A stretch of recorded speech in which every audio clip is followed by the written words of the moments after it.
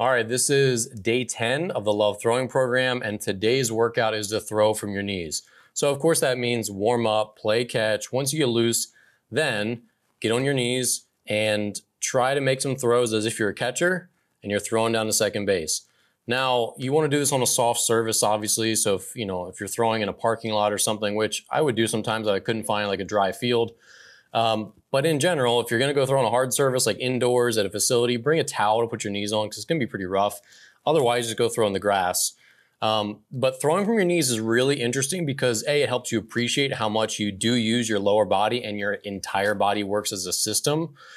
I think you take that for granted after a while. You think it's really about how strong your arm is, but really your body is just a really remarkable system. When you take the lower half away and you've got your knees on the ground, you start to realize, A, how important the individual pieces are. Like you'll see that your body really has to work to get short.